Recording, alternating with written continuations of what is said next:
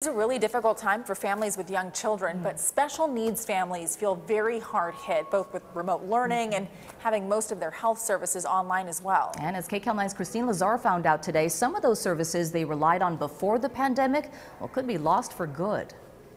Remote learning for 5-year-old Holton Weingrad can be hard for his dad, Eric, to watch. The problem is with my son and kids like Holton is they're not aware of the world around them, so an iPad is just not sufficient. Holton is blind and cannot walk or talk. Last year was his first year at an LAUSD school. He heard the kids. He could feel the rumbling of the floor as they ran around. He could hear the teachers and feel their touch, and all of that is gone. Adrian Ransom's 5-year-old son George has poor vision and physical and cognitive delays. He started kindergarten at an LAUSD school last week. The whole idea of the individualized education plan is to really look at each individual kid.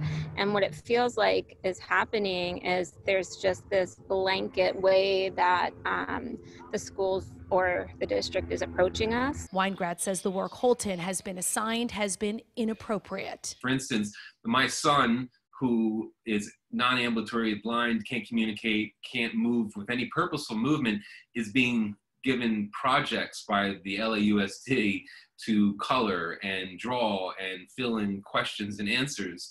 It's absurd. The pandemic has also impacted the health services that kids like Holton and George receive. Holton's therapies have been suspended since March. He just started telehealth last week. This week, after only 2 sessions, they've informed us that they believe he's best served in person, so they want to hold and just wait for we're back in person. Encore, a trade group that represents disability services, recently conducted a survey of nearly 200 providers nationwide and found that 77% said they shut down or discontinued programs due to the challenges related to COVID. Actually, 16% of those who said they had closed programs expected that those services would not reopen. Encore's Donna Martin says that will also impact the services that do survive. It's not necessarily a given that the organizations who remain will have the capacity to absorb that increase. Brandy Williams' daughter Christy started kindergarten last week. It's been a struggle because I'm having to figure out things to teach her myself.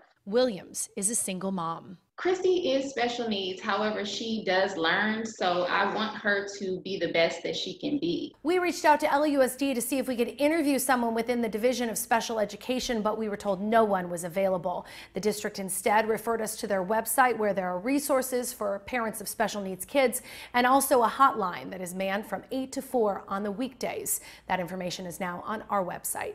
Christine Lazar, KCAL 9 News.